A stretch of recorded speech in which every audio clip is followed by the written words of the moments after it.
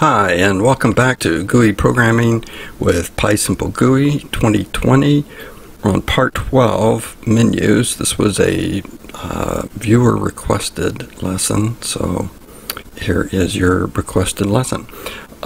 Menus I was going to get into with system tray, but you'll see that they're used there as well, and it's the same sort of format. I thought it would be interesting to do a little compare and contrast between tkinter and PySimpleGUI for menus. I haven't done that through any of these lessons. It's sort of, I don't think that it's all that useful in a way to compare. I don't know, it just feels funny to me to do that. But for menus, what's important, the difference is that in PySimpleGUI, menus are defined, and in this case it's a data structure, a set of lists, just like a layout is defined using a set of lists. Whereas in tkinter, menus are built, and so are layouts in Windows for that matter. They're not normally done with lists of lists the way PySimpleGUI does it.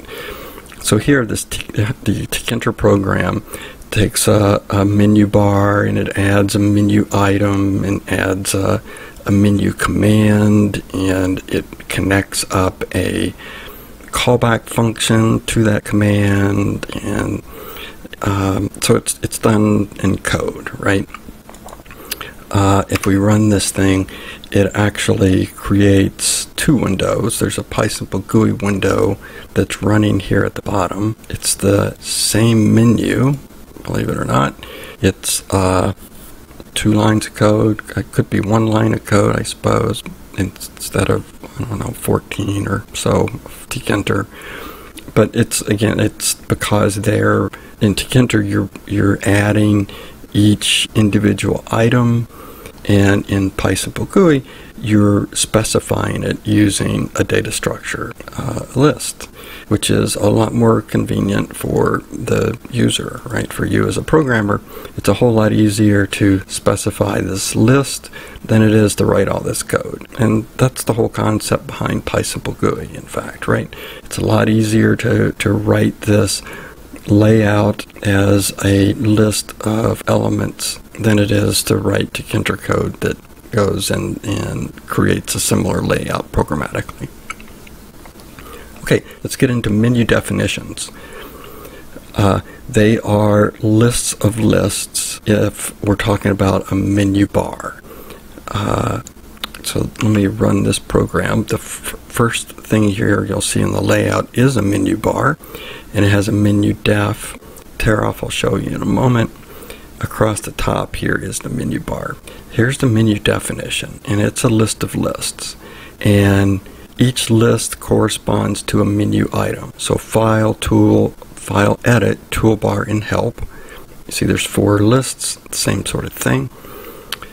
When there is a list embedded in one of these rows, it means that there's a submenu at that point. So if you think about file, there'll be a menu under that. Within edit, you see that there's a list embedded in the middle of this thing, and that means that there is a submenu under normal. So if we go look at edit, you see normal, there is a submenu, and you can keep embedding as deep as you want to go. So a few things to look at in this layout definition. The ampersands that you see littered here are shortcuts. So if you hit the Alt key on Windows, you'll see these little underlines show up. And wherever there's an ampersand in front of a character is where you'll see the underline showing up in the menus. So here I did Alt F, it pulled open the file menu, and you'll see that there's underlines here as well. Open, save, properties, exit, there's one under the X. So let's take a look at that. You'll see E ampersand X. So I can do Alt F X, and that exits the program, in fact.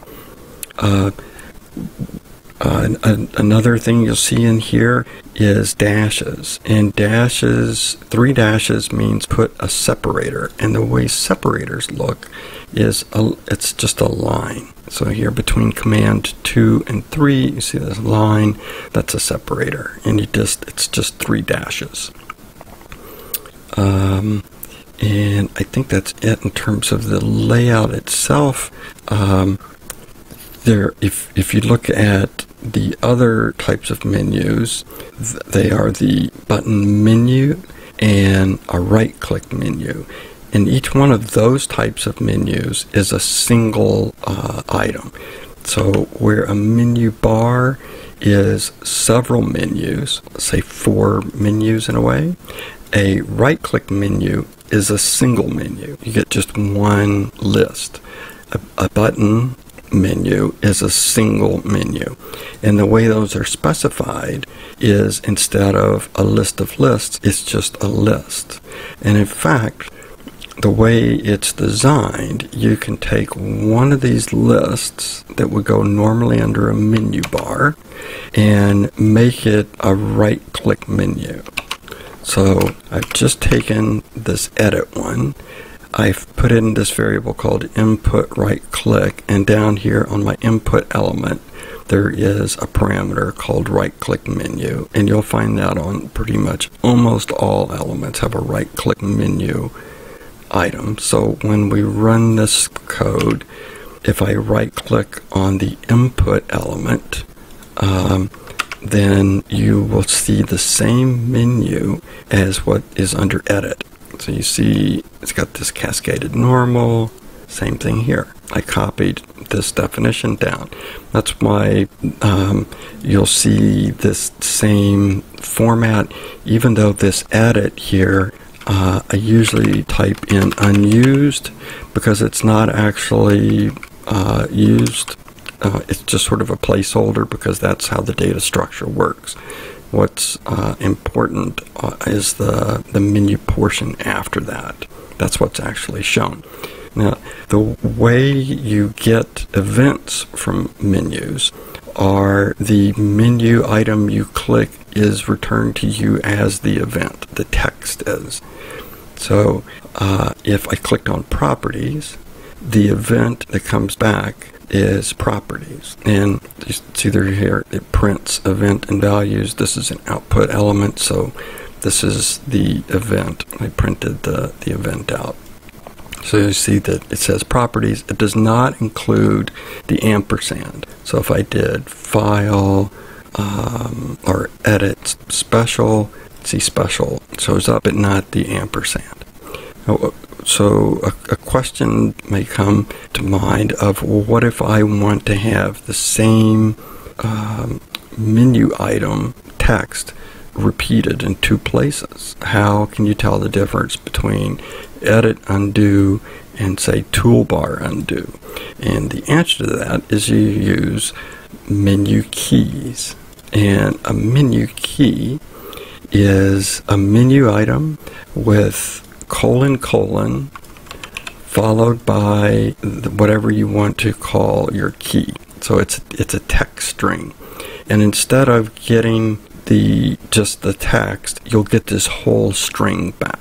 So it's not just the key, it's properties and the key. It'll be this whole thing. So let's do actually let's do this one, command 1, and it's command key. So toolbar command 1, and the text that came back from the event is command 1 : command underscore key, which is what is right here, right? So if you are going to need to duplicate, the way to make it unique is to add this key onto it.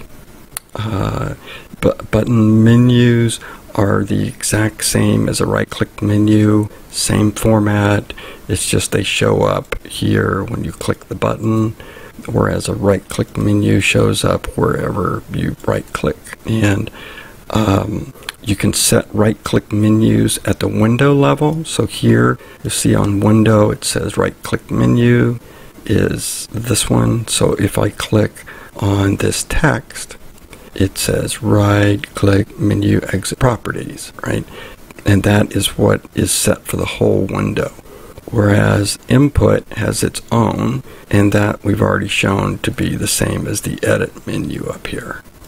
Now, you won't get right-click menus on multi-line elements, like an output element, because they're usually, I think, Windows defined or something. But so right-clicking on that doesn't bring up the right-click menu. And the last thing I wanted to talk about here is another special character in the layout, and that is an exclamation point. If you see an exclamation point in front of an item, it means it's disabled. So you'll see one here where it says File. You see disabled there. It is grayed out. You can't click it. And the right-click menu has one as well where click is disabled. And for the right-click menu, the ampersands, you don't have to hold the Alt key to get to them. If I right-click and I press the key that corresponds to the ampersand, it will select that item. So in this case, if I hit X, it'll exit, because that's what ampersand is for there. And the last, next to the last, there's two more things.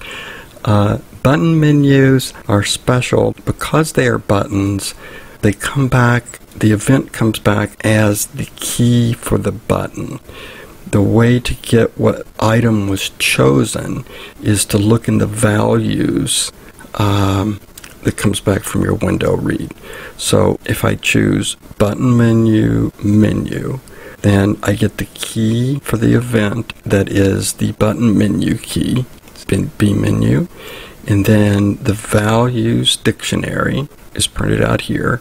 The key that corresponds to this button menu, its value is menu, which is what I chose from the list.